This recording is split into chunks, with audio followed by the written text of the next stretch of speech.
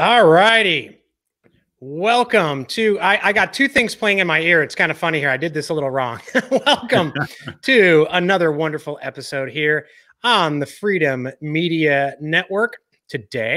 Joining us today, we have Anthony Herrera, the founding executive director of Furman Innovation and Entrepreneurship at Furman University, recognized by U.S. News and World Report as the #5 most innovative colleges. Furman Innovation and Entrepreneurship exists to develop innovative and entrepreneurial-minded leaders who are equipped to transform our communities and the world through social and entrepreneurial ventures. We'll talk more about all of that and more today. Anthony, thanks so much for joining us today.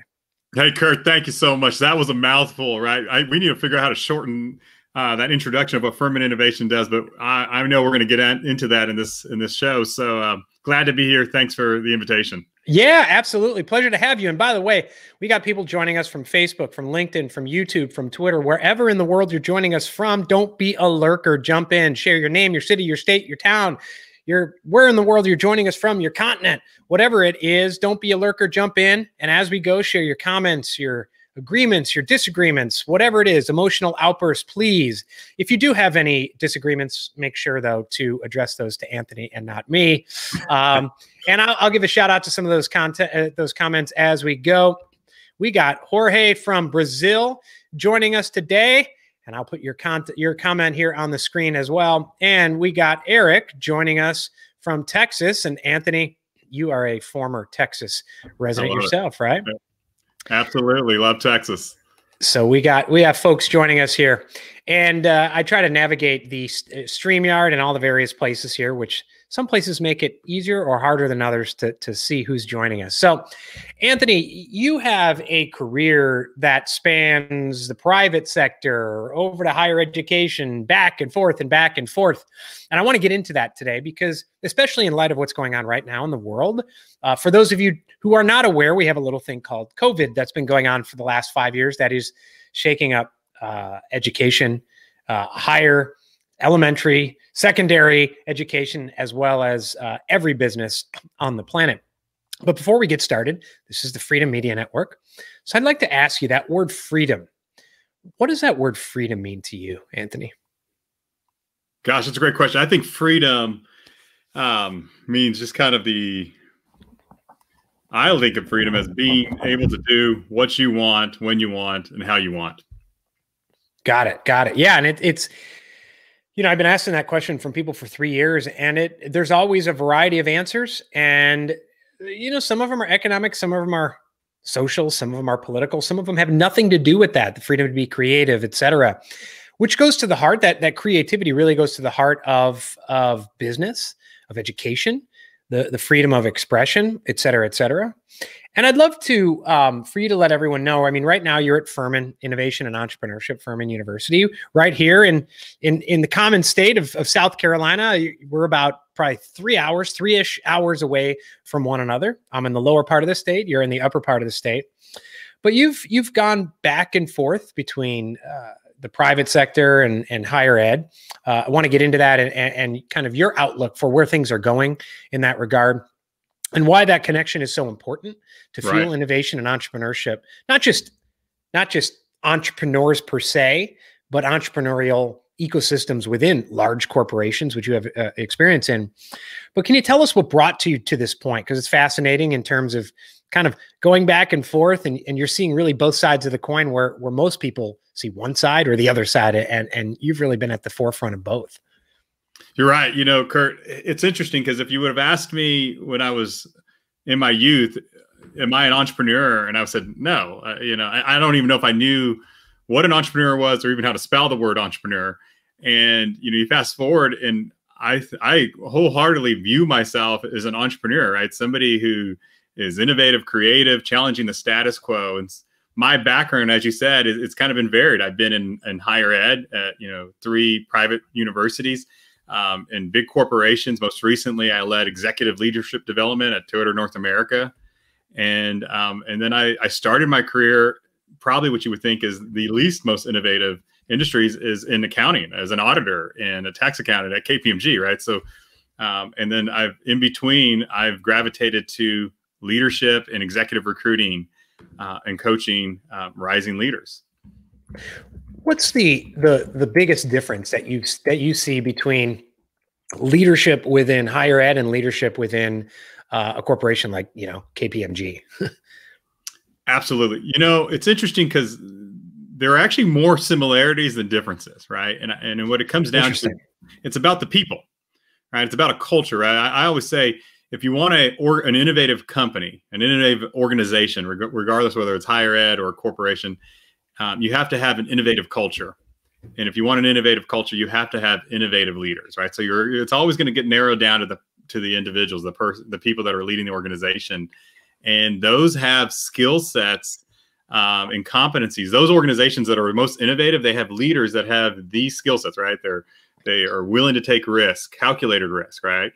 They are willing to, they can deal with ambiguity, right? They're problem solvers.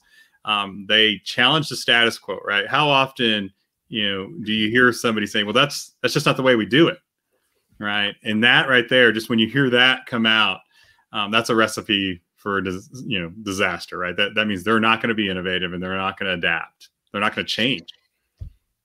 Yeah, and I want to give a shout out. Ari Weinstein from Hudson Valley, New York joins us, says hello. And Matthew Gardner joins us and says, innovation is key to success in business right now. But that word innovation, I'd like to focus on it because a lot of folks throw that word around and maybe they think it means something different than either it actually means, or they're thinking of something different than you and I would think of it as, especially within education, right?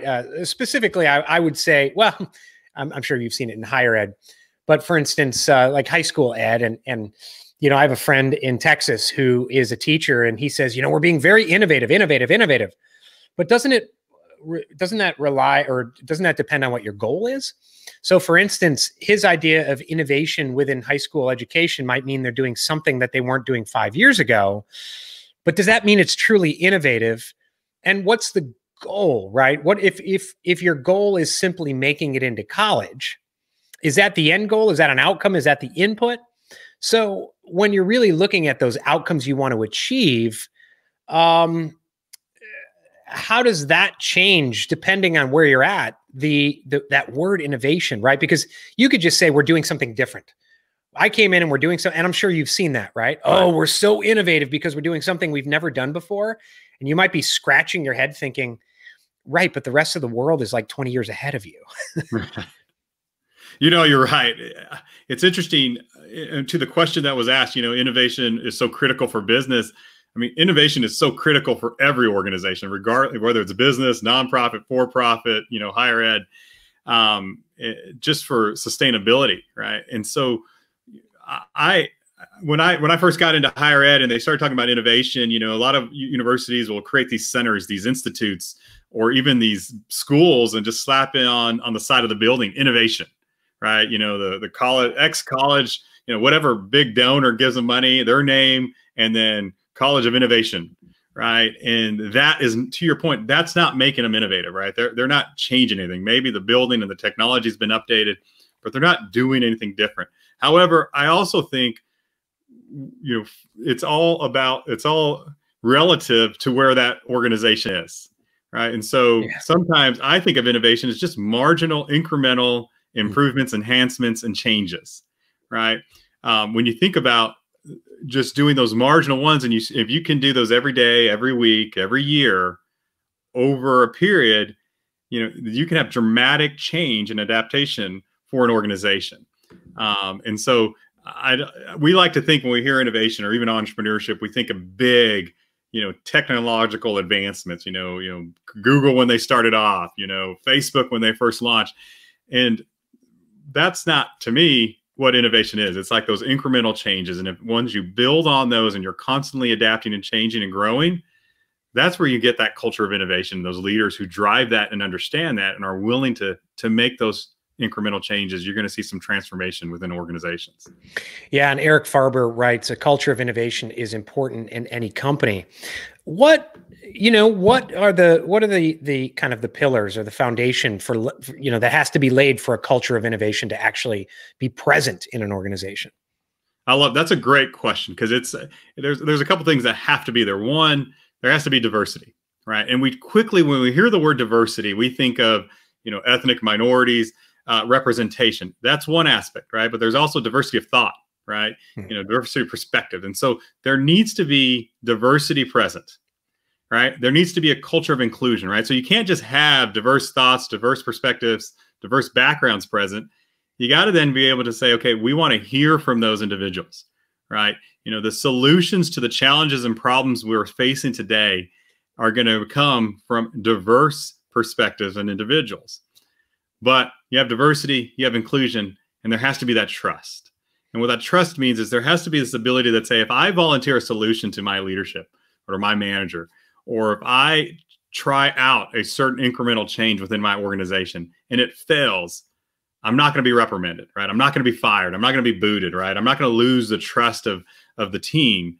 And so those three I think are the key pillars, right? Diversity, inclusion, and then trust. And if those are all present, you'll start to see a culture of innovation. I remember when I first started working here at Furman, my direct supervisor, the provost of the university, one of the first things out of his mind, right? He knew I was leading innovation and entrepreneurship at Furman, right? He was asking me to be different, to be create change. He said, I have your back. I have your back, right? So I took that as like, okay, I'm going to experiment on different programs and projects. And if it fails, I'm not going to, get reprimanded for something. It's like, hey, we're going to have to try things out and they may not work. I love how when you talk about diversity and inclusion, especially in this charged environment, right? And what's going on in the world, people do think of that and immediately think, especially now, black versus white or, Hispanic or, but that diversity of thought is so important because everyone is in a different place in terms of how they grew up, their background, their passion, their knowledge, their strengths, but also their programming, right? And some people may be analytical, some people may be more strategic. Some people may be neither. Some people are kind of trains on time type people. And if your team is built up of all of one of those, right, you're going to get stuck. You're going to get in that storming phase, right? There's the forming, the storming, the norming, performing. And if you are kind of monolithic, you're going to get caught in that storming phase. But I remember some pretty large organizations who were seen as successful. But it's funny how outside world can see you as successful, maybe just because you've got a lot of money and you're a behemoth and you can knock other people over. But really behind the scenes, I remember, I was in public relations advertising, and you would see the culture had to do with doing things specifically, not that we're going to move the ball forward, not that we're going to specifically in the term of advertising, move the needle in terms of public opinion, but what would get approved by the leadership of the organization, which is the wrong way to do it. Now, sometimes, clock's right. What do they say? A broken clock's right twice a day, right? So you would, if you spend enough money and throw enough money in it, sometimes you can move forward, but that's not truly building innovation, especially when you can even have a diverse team, right? But if the diversity of thought if you're not listened to, if you have a diverse team and let it go to waste and everything still has to funnel through the mindset of the leader, that's not leadership, is it? Right. No, you're absolutely right. The leader, you can create a diverse team and not have any innovation occur, right? And not have an inclusive, environment. And so it's so critical that once you have the diverse team, diverse perspectives, diverse representation, you set the organization up to listen to those individuals and then empower them, right? And they're going to fail, right? If you think about it, I remember, telling my boss one time, I said, if I come into your office and I'm hearing yes more than no, then I'm not doing something right. I'm not innovating, because I should be hearing no more often, because that means I'm pushing them. I'm pushing them to the limits, right? I'm getting them to think, oh, that's a little uncomfortable. Let's not do that. And then it's incumbent on me to convince them that we need to do this, right? And and it's not being careless, right? I think a lot of times when we think, when we take risk, it means to be careless, and it's not. It's about taking calculated risk. Is this idea of saying, hey, we're going to do this marginal incremental change.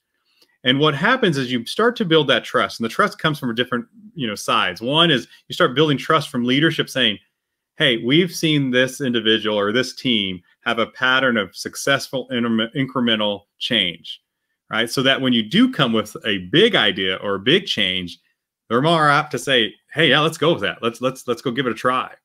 And so I think it's so critical that we create that inclusion. And to do that, part of it is not just listening. You can listen all the time and it just doesn't do anything.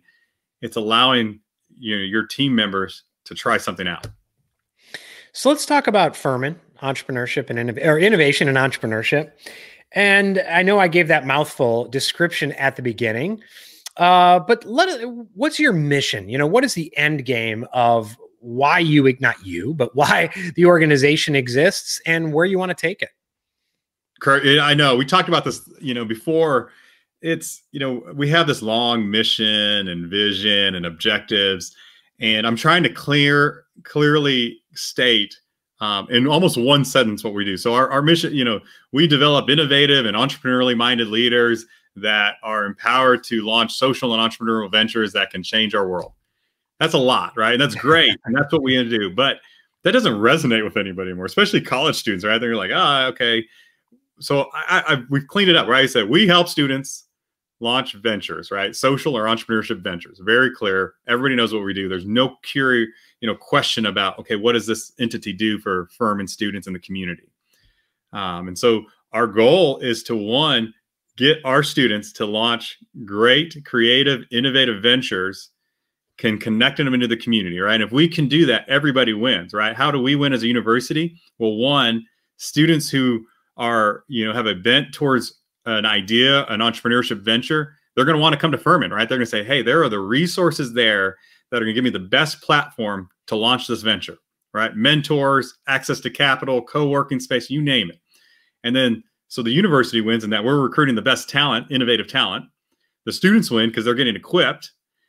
And the community wins because if we can pump those students out into the community and they're launching their ventures here, South Carolina wins big, right? And so I see it as a continuum of connecting the university into the community. Yeah, and talk a little bit about it. I'd love to know how, there's a big debate. You look at Apple and Google, they've announced that they're no longer just looking at college graduates. Elon Musk has said the same. And, I've interviewed folks on this program who said, do you think that higher education right now or colleges really equip you to be an entrepreneur, et cetera, et cetera? And, I kind of sometimes I look at it in my own mind as a difference between traditional warfare with tanks and aircraft carriers versus cyber warfare or the war of tomorrow, right? Right. If you're building up an army to fight a land war, but really the next war is going to be cyber terror or whatever, are you really going in the right direction? So when you look at higher education, and we've had offline discussions about it's a big behemoth, right? And there's a lot of entrenched interests. How do you, within that behemoth, kind of get your tentacles through the university to make that happen, right? Because there's, I don't know how many majors you have in different departments the university has, and then there's you in the middle. How do you kind of, I hate to use the term today, but infect it like a virus with your entrepreneurial virus to really get throughout the university and be felt as a force? Yeah. One of the things, I just got off another meeting with some leaders here in the state, and we were talking about aligning agendas, right? And partnering. And that's really how we look at our institute just on campus, right? With the different departments, the English department, the history department. We're thinking, okay, what is their agenda? What are they trying to achieve, right? They're trying to, educate students, empower them, develop them, grow their mindset, and, and make them, prepared for a life, a fulfilling life, right? Well, our mission is to develop innovative leaders, right? And entrepreneurs. And so what we're trying to do is, okay, how can we align our agendas and go to these departments and say, what are your pain points? What are you trying to do? And how can we come alongside and help you do it better?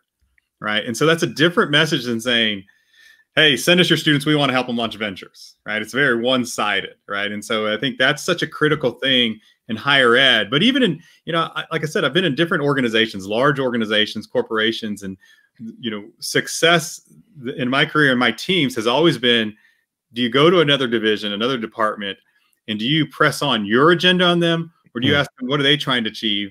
And how can you help? And then how do you overlay your agenda on that? And if you can do that, if you can align your agendas, what starts to happen is what? They start to trust you.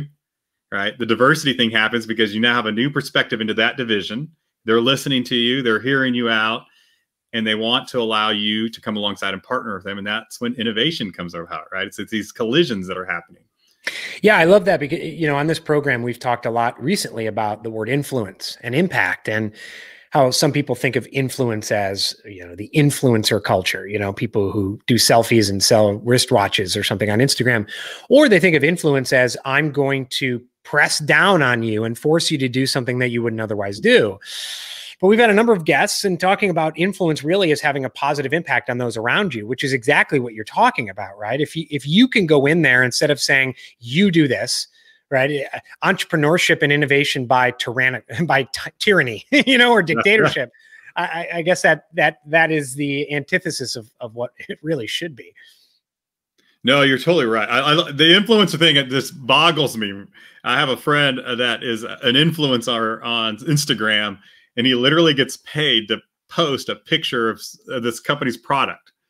And I said, hey, why are you promoting that? Because it's a product he would not use. And he goes, yeah, every time I post it, I get $2,500. So Curt, you and I have to figure out how to break into that game. I was thinking maybe I could do something for some hair product, and I'll be an influencer that way.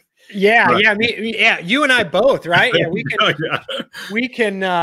yeah. We'll sell combs or something like that. If we can grow it back, so can you.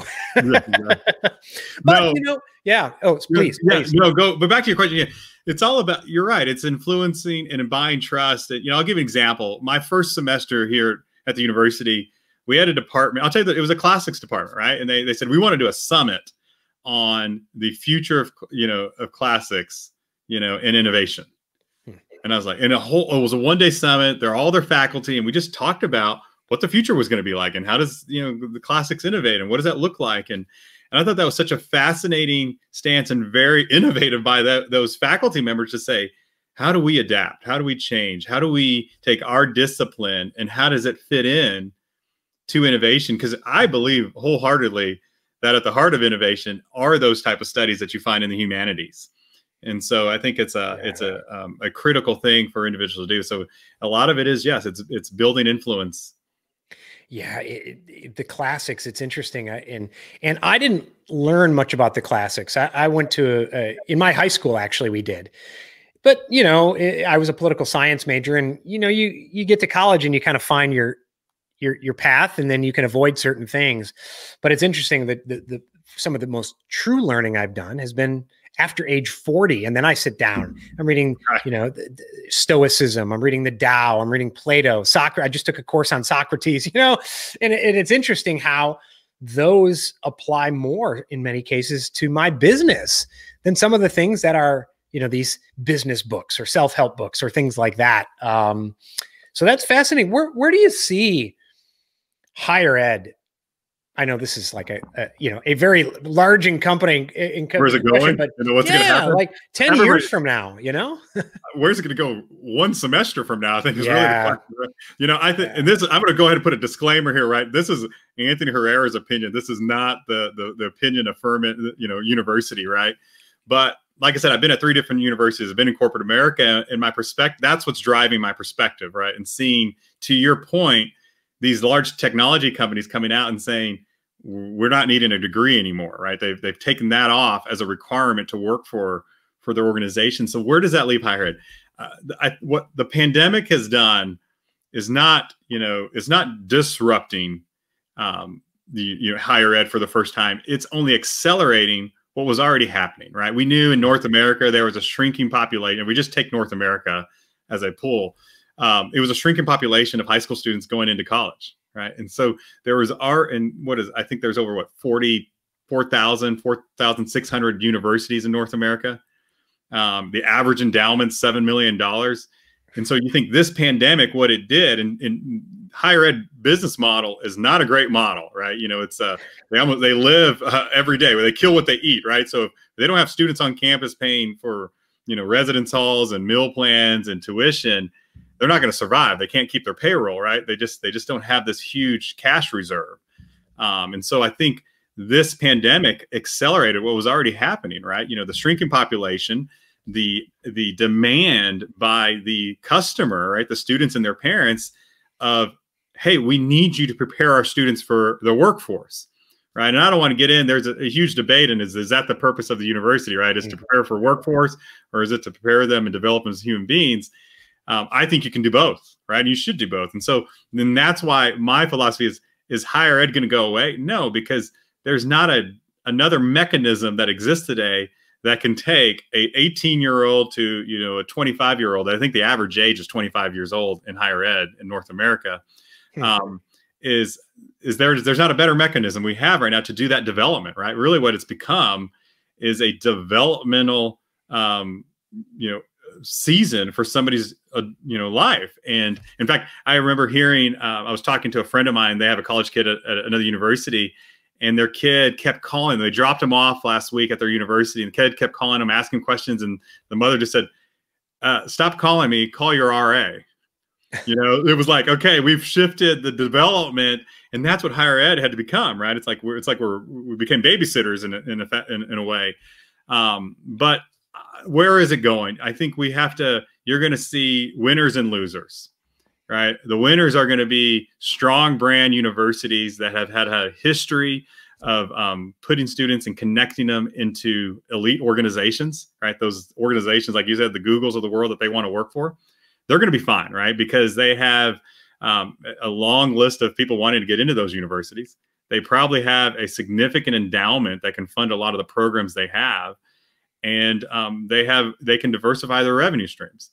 The middle tier colleges, are going to get squeezed, right? Because they're not going to have the luxury of those things I just said for the top tier colleges. And then the bottom tiers, those are the ones that are going to lose big, right? They don't have the endowments. They don't have multiple revenue streams. They're going to have a shrinking application base. And they're going to start to, you're going to start to see them close down. You're already seeing that happen. And that was before COVID, right? Yeah. What do you, and I assume, well, right now with COVID, we're seeing economic forces have a greater impact than what you're even talking about. But some of this will probably be determined over the next 5 years from, especially sped up because of COVID, by economic forces and pressures related to the student loan and financing kind of bubble, crisis, whatever you want to call it, I would assume, because there is that debate of what's the purpose of education as a whole. I don't think there's just higher ed, right? Is the purpose of high school just to get you into college? And is the purpose of college just to get you a job? And I know you said it's both. So with that, if it is both, are you going to see some of these things where people are getting pretty hefty student loans for majors that probably will never, and you don't have to nod or anything, but we'll never, don't get me fired, Curt. Yeah, we'll never get you a job. Do you know what I mean? I mean, there's I won't pick on any specific here, but will there be greater pressures, especially if that bubble bursts? I mean, we saw what happened with the housing crisis. Now, nothing really seemed to have changed with the banks. Yeah. But if that happens with higher ed, I personally think it would make the housing crisis, especially if it happened now with what's going on with COVID, look like a walk in the park. Yeah, absolutely. My perspective on this is that what you're going to see is I think those majors that, and you can put a list out there of what you think are not preparing you for workforce, right? I disagree. I think those majors do prepare you for the workforce. I think what we haven't done as universities and colleges is we haven't helped the students connect those skill sets into the workforce, right? So let's talk about that, right? You think about liberal arts colleges have been getting slammed for, several years about, for this topic, right? But you flip the coin and you go talk to corporate America and you talk about what are the skill sets they're looking for, or you talk about as they promote into leadership ranks, right? I led leadership development for Toyota in North America. And we were not talking about, hey, does this person know how to code, or do they have an engineering degree, or, STEM? It was, how strong are their communications? Are they able to influence and inspire? Are they able to problem solve, right?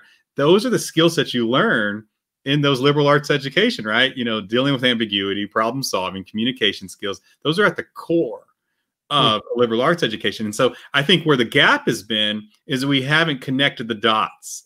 We haven't, I think it comes back to branding, right? We haven't branded ourselves and say we do better at positioning students for the workforce than a business school or an engineering school or a technical school. Yeah. Now, what we got to connect that, and we got to brand it, and we got to help our students be able to communicate that. But we also have to equip them. And I like to say this: we got to complement their liberal arts degree, right? We got to give them, this degree that they have in humanities, and then we got to, complement it with a technical skill, right? I think yesterday I was talking to a friend of mine about his son. He's at a private school university, and he said, I think he's going to study history, and he's like, I don't know what he's going to do with that. And I said, he's fine, right? Here's my recommendation.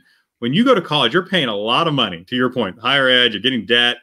You should be doing, at a minimum, 2 majors, right? You should be doing a passion major and a practical major. And I think if you can have that as a golden rule, where you're going to say, okay, I'm going to learn, if I want to learn a language, I'm going to go study German, and I'm also going to, do, math or computer science, or, you name it, that's a high demand skill. However, I also think universities can start to provide those skills outside of the classroom, right? Doing a better job of connecting students into companies that will not only kind of give them apprenticeships, or also certificate programs, things that they can do accelerated to learn coding, business skills, engineering skills. And so I think that's the future. And I think this pandemic is going to force universities to adapt. Right. We know this. When do we adapt? Right. We adapt. I change my habits in my household when my wallet gets hit. Right. I stop buying things. I cut things out. But I don't change any of my habits at home until my wallet gets hit. And I think that's what's happening in higher ed. And they're going to change. They'll adapt. We'll adapt. We've got smart leaders. But not everybody's going to adapt in time.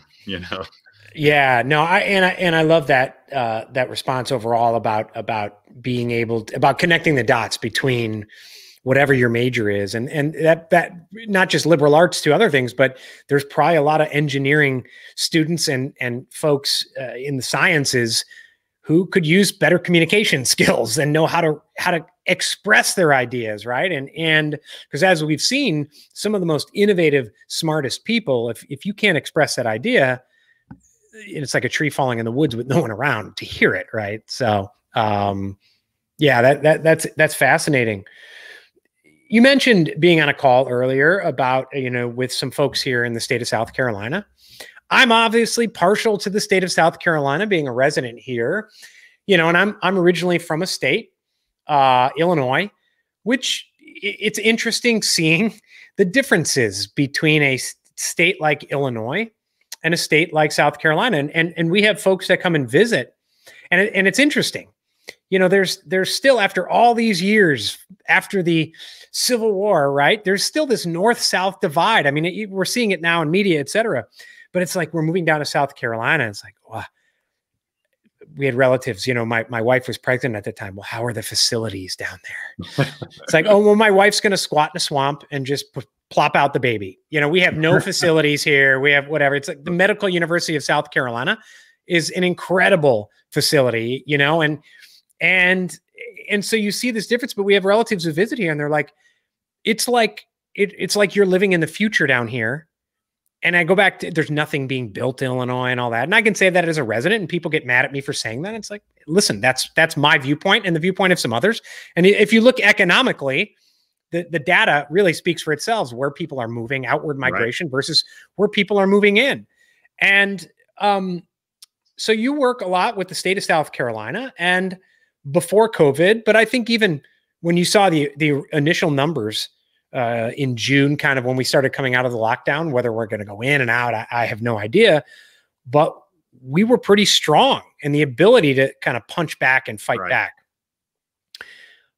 Why do you think South Carolina is so well positioned, pre-COVID, post-COVID, whatever, in terms of bringing in aerospace, Boeing, bringing in Volvo, BMW up near where you're located, Mercedes, all Michelin. These incredible companies, Michelin.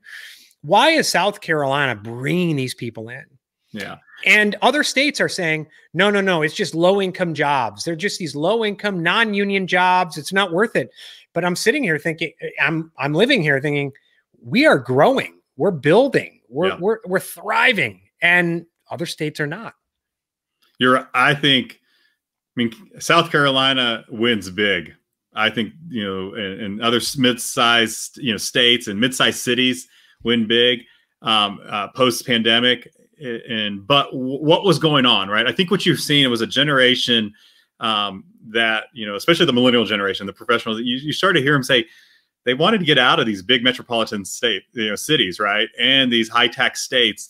And they want to have a more balanced life, right? They want to have access. I am 60 minutes from a mountain. I'm 2 hours from a beach. I've tripled the size of my house moving from Dallas to Greenville, South Carolina. And I didn't change my price point. It's unreal, right? And so you think about and my commute went from literally, I was driving less than 15 miles in Dallas, of an hour to an hour, 20-minute commute each way, to my commute's 10 minutes. And during the pandemic, it's nothing, right? I'm sitting at home, right? But, and so I think what you saw was this migration of people saying, I want a higher quality of life. I want access to, the environment, to be able to go hiking, fishing, to the beach. I want a better cost of living. And, and I want to be able to give back to the community in a meaningful way. And I think that's why South Carolina has some great mid-sized cities, between Charleston, you got Columbia coming up strong, you got Greenville. I think these states win big, and this pandemic accelerated that, right? What did it do? Well, it made overnight an entire workforce go remote. And now, every organization said, hey, that works. And so we're going to see people flocking here, because they can say, well, I can work for Google and do it in Greenville, South Carolina. And, by 5 o'clock, I can be in the mountains in 60 minutes, and do my hobbies. And so I think that's what we're going to see. And that's going to drive, I think, even more jobs here, because we're going to get, not only are we going to get these, what, you said, maybe they're not the highest paying jobs of some of these manufacturing jobs. We're going to have those, and those are going to grow, and those are going to innovate, right? Those companies are innovating. And so those jobs, their salaries are going to go up. But then we're going to get this highly educated workforce moving here and bringing those jobs here as well. And so I think South Carolina wins big post-pandemic. Yeah. And Jessica Healy, she commented, she's here in Charleston. She said, we work alongside Michelin, Bosch. Bosch is another company, and other manufacturers, distributors in South Carolina. I mean, Google, Amazon are down here in Charleston. It's nuts. We have an incredible port. The port is nuts as well, which services BMW. I mean, we regularly see, and we walk across the bridge here, the Ravenel Bridge, and we see those cars being loaded on to the tankers, going through the Panama Canal, bringing them around the world. And you just see that commerce, even during the pandemic. I took my two sons, we walked across the Ravenel Bridge, and you can physically see the commerce happening here. And it's amazing. And it's the diversity of rail, especially the rail from where you are down here to Charleston, the port. It's really tech. Everything's Silicon now, but they call it Silicon Harbor. But you all, to that point, I mean, you mentioned the mid-sized cities and some of these states. I mean, the competition that exists, and you see chambers kind of friendly competitions, or not so friendly, between like even a Raleigh Durham and a Charleston, right? Or Greenville Spartanburg, a Jacksonville, even like Birmingham, Alabama is really coming on strong, and it's really amazing to see that happening, and the mindset. And one big piece is the governors of those states and the powers that be in the state governments working with folks like you and working with higher ed to ensure that, like you said, collision, making sure you have the resources to grow in that partnership. Can you talk to and speak to how you and other folks in the state university higher ed are working? What's that two-way relationship like with government, and why is that so important? Yeah, well, Curt, it's such a timely question. In fact, I was in a Zoom meeting, and I was presenting on behalf of South Carolina Commerce and their innovation office to an audience on public-private partnerships and why they're so critical. So this is so timing, because that's what it is, right? When you think about how do you create an innovative city, how do you create an innovative, state, is you have to have all three major stakeholders all on the same agenda, right? All moving in the same direction and working together. And that is one, civic, right? So you need your state officials, your cities, your chambers. you need corporate, right? When I say corporate, I'm saying big C, right? You know, your Bosch, your Prismas, your Michelins, your BMWs, your Volvos, all of them on that corporate environment. And then you need the academic universities, right? All of us have to work together, right? Because we all bring different assets and resources to create this culture of innovation, which grows economic development and prosperity for everyone, right? And that's such a key thing, right? If we're going to move forward, we got to make sure there's prosperity for everyone, you know, everybody on the social economic scale, right? The resources need to be there.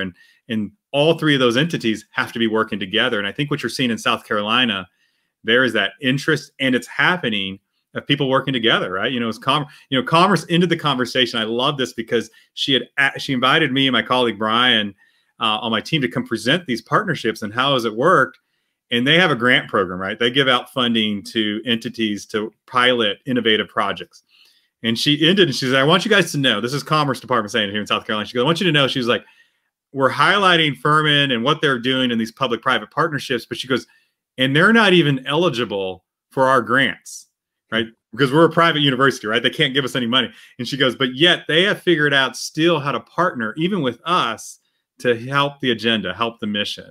And so that's what's key. And what we were talking about. So how do these public-private partnerships work? How do these get delivered? Is you have to align everybody's agenda, right? You have to say, okay, what's our mission? What's our goals? What are we trying to achieve as Furman in innovation and entrepreneurship? And like I said, it's to help launch student ventures, get them into the workforce or get them starting ventures. And then we got to go to the other entity, the other partner, and say, what are they trying to achieve? And we had a perfect one this summer, right? We partnered with the city of Greenville, Next, which is an incubator here in town, accelerator, and Furman Innovation. And we had a boot camp. We had 42 students, and then we had 10 paid internships with 10 member companies that were startups under Next, and the city helped us fund it. So we were all kind of contributing, and we all had the same objective, right? Prosperity and economic development, but we were all still, a byproduct was still meeting our own missions and values. That really is great. What have you noticed different, or is it full steam ahead with COVID? You know, in terms of working with the state. I mean, certainly it's out there, but have goals changed? Have outcomes changed? I mean, certainly, I don't know what's going on in Furman in terms of how many students are going to be there versus virtual and all that. But in terms of working with the state, is it kind of like, wait, we got to redo all our goals, or is it we're moving forward and we're focused on growth and we're going to wear masks while we grow or whatever it is, and come what may, but we're pushing forward? No, I love it. Our objectives have not changed, right? We've had to adapt, right? You know, if we were going to do a program and it was going to be in person, it's doing virtually now. But we can't just say, hey, we're going to do this virtually. It has to be a great program. It has to be delivered very well, right? And that's the key, what you're seeing in higher ed right now. Some universities are saying, we're going to put the resources to deliver quality programs. And some are saying, hey, this is only a blip. It'll be over in a year or something. We'll be back in person. And I think those are the ones who are going to pay big time, because, you know, I think there's always going to be a demand now for virtual learning. And so for us and our partnerships, it's full steam ahead, right? We're putting on our mask. In fact, we just launched our own mask. We have Furman Innovation Life's a Pitch, PITCH mask, because you should always be pitching, right? You're pitching yourself for a job interview. You're pitching yourself for a date. You're pitching yourself for fundraising. And so we haven't changed our programming. It's just how we're delivering them. And in fact, the key is they're needed now more than ever. Right? What do you see going on? When you go down Main Street, unfortunately, there are, you know, Main Street here in Greenville, you have businesses that may not be around in 60 days. Yeah. Right. They have to pivot. Right. And, you know, the city has a platform to support them, but they need the higher ed institutions to come around and maybe deliver curriculum in a new way, in an accelerated way, in a certificate program way that can help that individual, that business owner, adapt and move forward. And if we do that, who wins, right? Well, we win because we're delivering education, right? We're delivering on our mission as a university. Two, the business owner wins because they can pivot, survive, and sustain and grow. They're going to be hiring people, creating economic development, paying taxes. Therefore, the city wins. And that's why I think now these partnerships are going to be more critical, but we have to move fast. And that's probably really the key is you're talking about organizations that are highly bureaucratic. And it's going to come down to leaders in each of those organizations. if the leaders can create that culture of innovation, you're going to see success all the way around. You're an innovation guy, but you were at KPMG, so I assume you're also sort of a numbers guy, right? When you look at what's happening now, and it's like, I'm a pretty positive person, but my dad grew up during the Great Depression. I grew up with stories of kind of worst case scenario of what could happen. And so like with my financial folks and my numbers, I was always thinking, what if the worst case scenario happened? What if a nuclear bomb hit? What if, I remember 9/11, and I remember what happened after 9/11, the 2007, 2008. And people would always be like, oh no, everything's going strong. Everything's fine. It's going fine. And I made some decisions because of my looking at worst case scenario that I feel pretty good right now. You're seeing right now, like you mentioned, some smaller businesses, but there's some larger businesses out there that you've seen declare for bankruptcy, right? And I say this with all due respect, and some people will probably get mad. I didn't grow up around hurricanes, but we have hurricanes and tropical storms here. And what's interesting to see is nature kind of take its course here. And we have a lot of trees. And we'll see when the storm comes through, the branches that should be off the trees, when the storm comes through, naturally take them off the trees. So I don't have to pay someone to do it, right? The tree gets stronger, et cetera.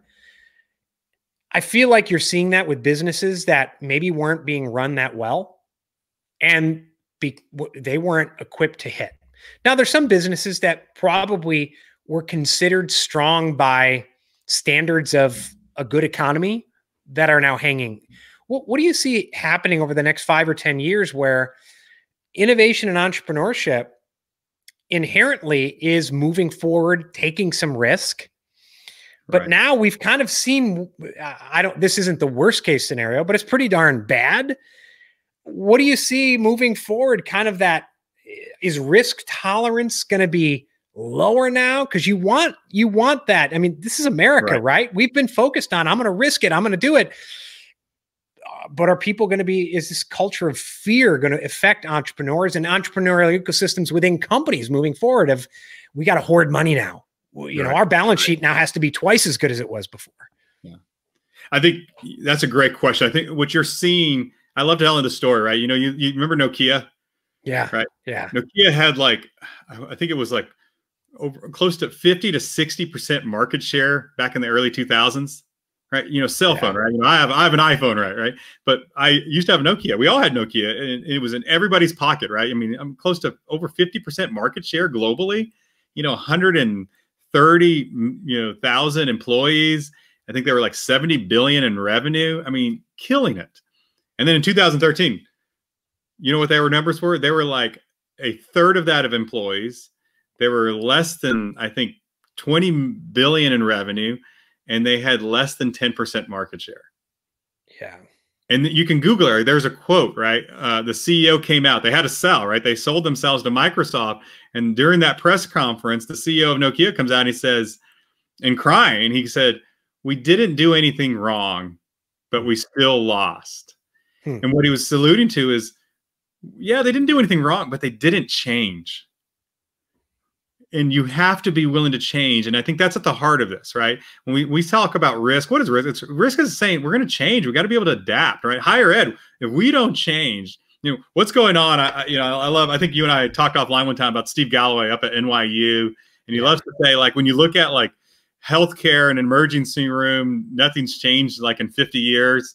Really, materially. And then if you look at an education, the classroom hasn't changed in 50 years. However, in the last 3 weeks, I know at Furman they have, we have more technology now in a classroom than we've ever had in the history of the university, right? So that's great.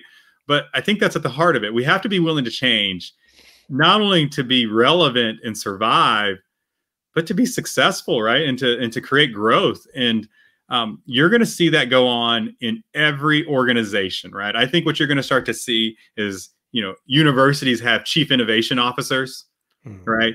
That are not doing necessarily student programs, but they're looking at, okay, what are the assets of the university and how do we create value with that in a new way that we've never done before? You're going to see corporations say, they have chief innovation officers, but they've always treated it as, hey, you're over here, you do your little thing, maybe offsite. It's not the core of the business. and, you know, we'll fund it as long as you don't interfere with our corporate business, right? And now they're going to bring that internal and say innovation needs to be in all of our business, whether it's in the accounting department, HR department. It's not just reserved for R&D, because I think what they're going to start to see is if we don't change and adapt and have somebody that's full-time, a team, a division, an organization, full-time thinking about the future, when the next pandemic or the next, you know, recession happens, it's going to obliterate a lot of our organizations, right? And so I think, like I said, I'm going to go back to this. I think dollars, revenue, right? The sustainability of an organization, which is financial, will drive this change, because you just can't ignore it. I remember I had a friend whose entire business, I mean, his biggest client was Nokia. And I remember when they went away, he was forced to change his business, you know? So you think of Nokia, but everyone who serviced Nokia as well. And growing up in DuPage County, Illinois, I remember another company, Lucent. Yeah. And Lucent had built these huge, they looked like spaceships, huge, ultra modern buildings in like right around Lisle, Naperville, Illinois.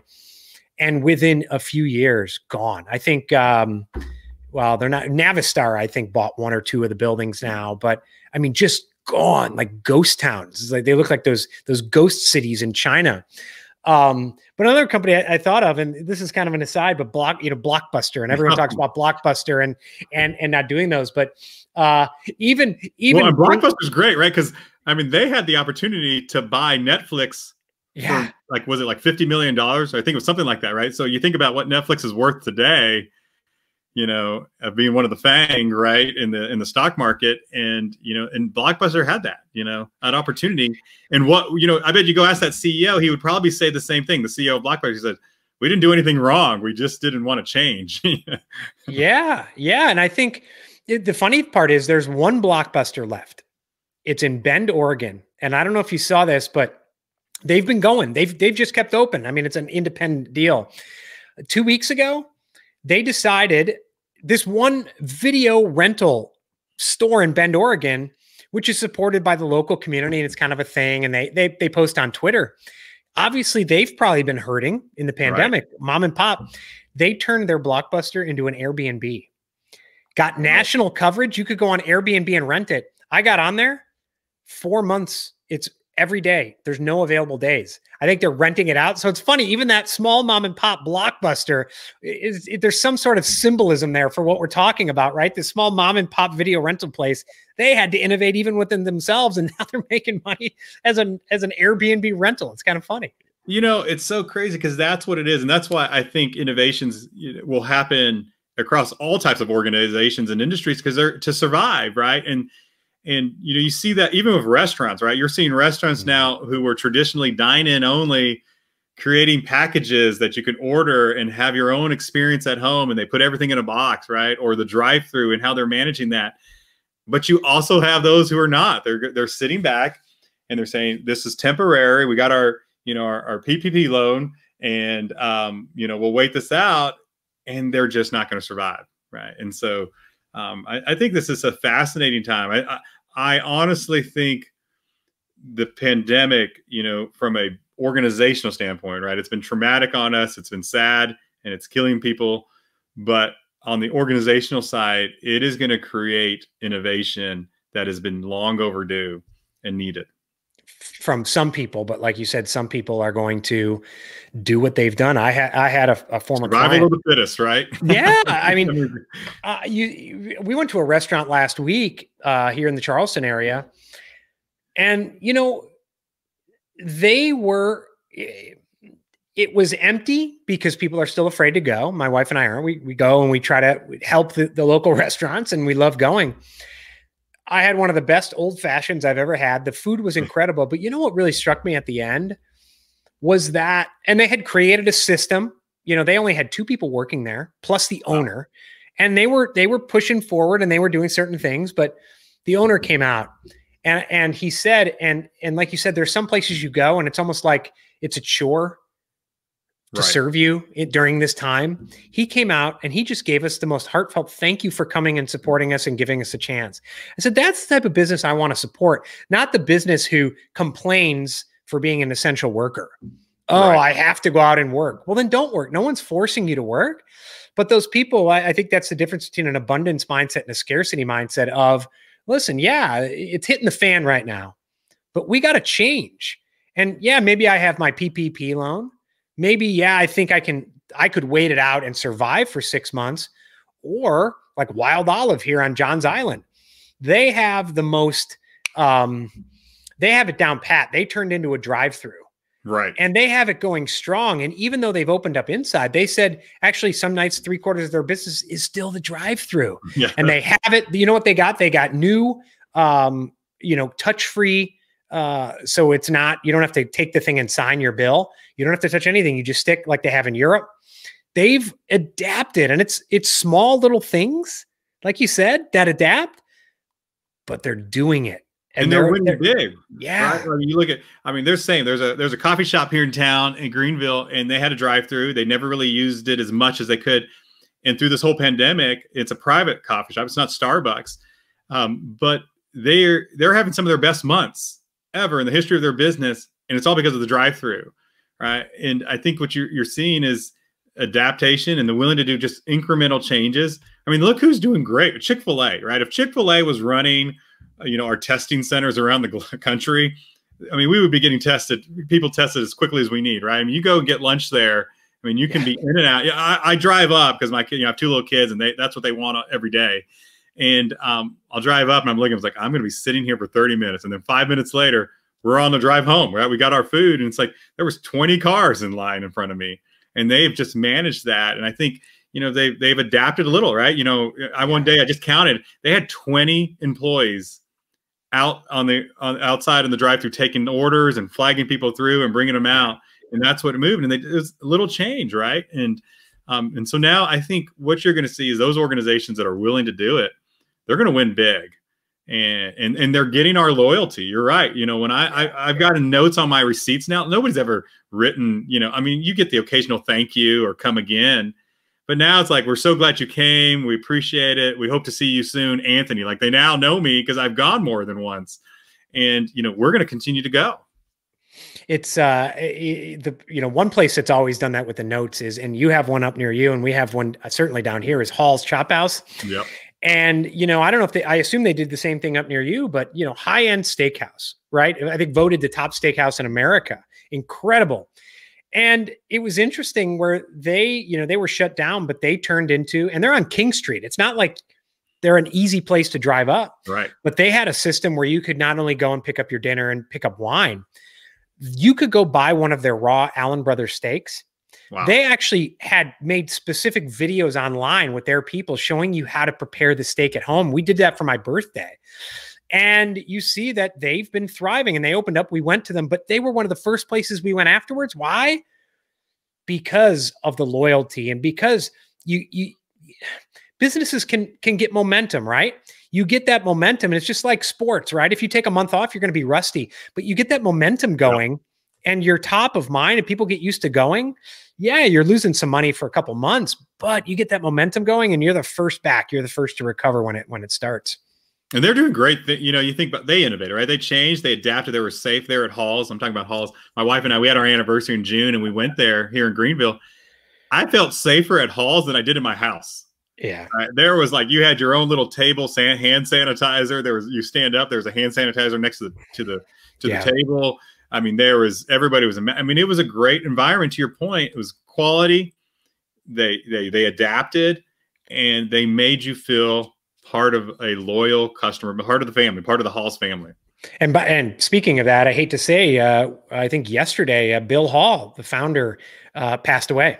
Oh, founder of Hall's Chop House, but they got they have a big family. They're expanding. So sorry, and thoughts and prayers to the Hall family. And he was always there. He was in my Rotary Club that I was a formerly member of, but they're doing great things. And if you visit, Well, are they in Green? They're in Greenville, right? They're In Greenville, yeah. They're in Columbia. They got a few locations down here in Charleston. Make sure to go to Halls. Halls was actually one of the. It was on our first ever vacation here, and it contributed to the experience. We're like, we're moving to Charleston. We're moving to Charleston. Exactly. So, well, Anthony, before we go here, and I want to thank you for joining, and I want to thank everyone who's been joining us here. We've had a number of viewers here on the live stream. If you're listening to this on the podcast, follow me on LinkedIn, go to Freedom Media Network on YouTube, on Twitter, Freedom Media Now, and you can join these discussions live and put and comments just like Jessica Healy's joined us. Thank you for your comments. Ari Weinstein from New York. We got Eric Farber, Matthew Gardner. We got Jorge Rosa Filho from Brazil. We got Eric from Texas. Thank you for everyone who has joined us here today. Anthony, I'd like to throw it out to you. We've talked about a number of the things that differentiate innovative and entrepreneurial companies and cultures within larger companies from those that aren't. For those listening, whether you're a solopreneur, an entrepreneur, whether you're a leader of a large company or a small company, what's one piece that you can, if you had, hey, I have 1 minute to give you some advice how to build an entrepreneurial, innovative culture within your organization, large or small, what's that one piece of advice you would give them? Oh, that's a great one. Is be willing to learn from others, right? We so much, I have the opportunity to talk to so many business owners, so many entrepreneurs, so many nonprofit leaders, and they stick in their industry, they stick in their world, and they're not looking outside for innovation, right? And I think we can learn so much from that, right? I tell people, I think I shared this with you offline. I'm learning so much from Peloton. Interesting. Right? And what they're doing, and how can we take what they're doing and overlay that on what higher ed can be doing, on how they deliver content, on how they build a following, and have created a subscription business, right? And I think that's my biggest advice is we tend to we look for solutions inward. And when I say inward, not just within your own organization, even just in your own industry. And we should be looking outside and say, can we learn from, when I was at Toyota, we were looking at how do we learn from what American Airlines is doing, or Pizza Hut, or, and just these different organizations in totally different industries, and either partner with them or learn from them. And so that's my biggest advice is learn from others outside of your industry. I love it. I love it. Well, Anthony Herrera, thank you so much for joining. Listen, if anyone listening or watching wants to learn more about Furman Innovation and Entrepreneurship, where should they go? And we'll put this in the show notes too. Yeah, absolutely. You can follow us online, all of our Twitter or Facebook or Instagram or LinkedIn at Furman Innovation. All right. So I'd love to have you reach out. You can reach me at anthony.herrera@furman.edu. Curt, this has been a great time. Enjoyed it. And we want to get you not only to campus, but also on our Class C podcast. Absolutely. Happy to do it. Anthony, thanks so much for joining us. Take care, Curt. It's been great.